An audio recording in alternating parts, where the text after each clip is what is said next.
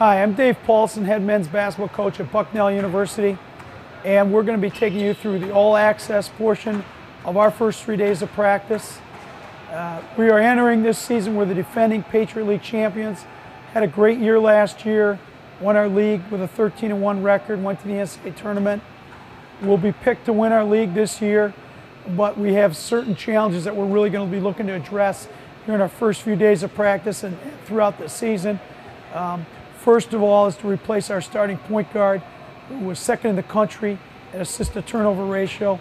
So as we're developing playing from an offensive perspective, also a defensive perspective with a new point guard, we graduate 3 great senior leaders, and we're really looking for leadership. So even though we return 4 starters, our biggest concerns will be development of point guard play, development of a leadership within our team, and creation of an identity with this year's team, and then also the establishment of a little bit better depth. And those will be the things that we'll be looking to create. We've been fortunate by NCAA rules to have 2 hours a week of practice starting September 15th.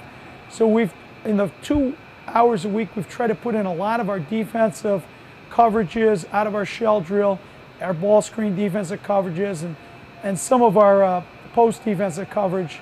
And today we'll be able to really go live a lot more and start to work on our offense.